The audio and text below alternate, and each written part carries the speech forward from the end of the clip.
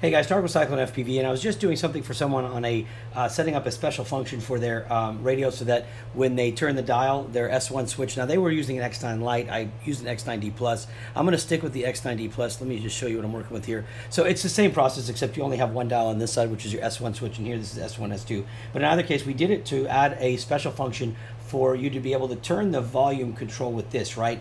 But somebody mentioned here that'd be better, it'd be good to do it with a global function. That way it covers the entire radio, all models, instead of just that one. And that's right. He's actually spot on with that. So I'm going to show you how to do that real quickly as well. So in this case, the only difference is you're going to go to menu, hold that down, then you start getting your menu screen. You just click your page button, and then you're going to get to something called global function. Instead of special functions, the same thing, but it covers the entire model spectrum that you have in here, not just the one model you're working on. So here we're going to hit GF1, and we're going to hit our enter key, and here we're going to hit our enter key again, and we're going to, now, I told him, use your switch. I pick a switch that you either don't use and it'll be that position, or you can pick a switch that you toggle, right? So in this case, I don't use, let's say, my SH switch, right? I don't use it.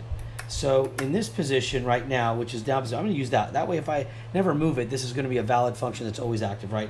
So SH, we're going to leave it down right there, and then I'm going to come over and I'm going to go to my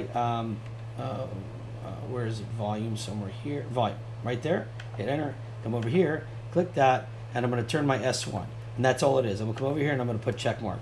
Okay. Now, what you're going to notice is no matter what, now you see my volume control right here, right? If you look at the icon right there, I turn it up, it goes up. I turn it down, it goes down. So I'm using the dial, right, to adjust it. Okay. So if you can see, I'll try to get it all on the screen and zoom in.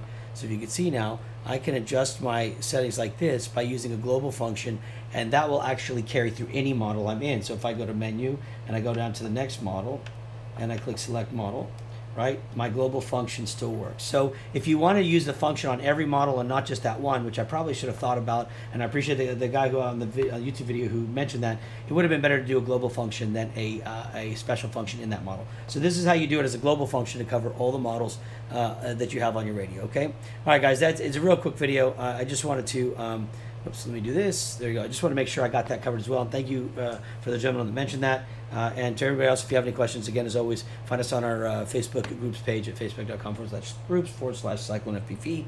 Otherwise, please support us on YouTube and please YouTube and Facebook, right? Okay, that's it, guys. Sorry, I was loopy. It's a Sunday. I'm going to go spend time with my kids now. I'll shout at y'all later. Be safe. Safe flying. Peace.